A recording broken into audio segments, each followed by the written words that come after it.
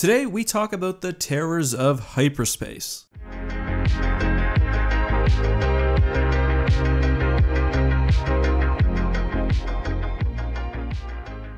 Hey guys, this is EckhartsLadder. Hello and welcome to a quick Star Wars Legends lore video. I don't want to waste any time, so let's get right into the content. Star Wars Hyperspace is pretty spooky. No one in the Star Wars galaxy really understands how hyperspace works, other than the fact that when entering hyperspace, ships somehow ascend to a higher dimension, which allows them to travel faster than the speed of light. Traveling beyond the ordinary could cause hyperspace madness, known formerly within the Star Wars universe as hyper rapture. In the Death Star book, we get the following quote from Darth Vader: "There was something profoundly wrong about hyperspace, composed as it was of more than 3 spatial and 1 temporal dimensions that most sentient species were used to. Looking too long into hyperspace promised madness," so the stories went. He also says that to combat this, most Navy personnel just didn't look out the window when traveling through hyperspace, and that standard operating procedure was to keep the thick slabs of transparent steel opaqued while traveling through the higher dimensional universe. Vader, of course, isn't afraid and enjoys looking out into the void of hyperspace. Perhaps this was a phenomenon that was common among Darksiders, because Chronal, also known as the Agent Black Hole, also enjoyed looking out into hyperspace. In the book Shadows of Mindor,